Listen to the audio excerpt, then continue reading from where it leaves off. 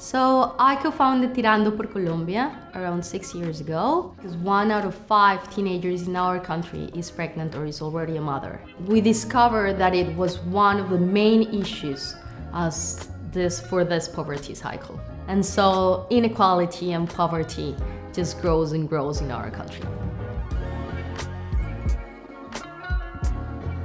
In Tirando por Colombia, what we normally do is we have interventions within the schools. So we work with the headmasters, the teachers, parents, and then we start working with the teenagers.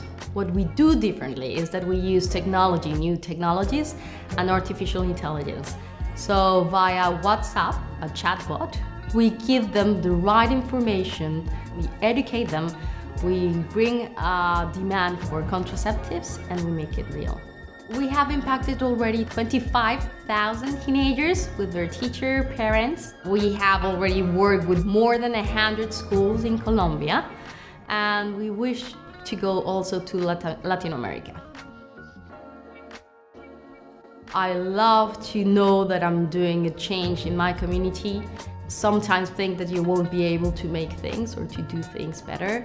And somehow it's just the energy and this capacity that women have that makes it all right.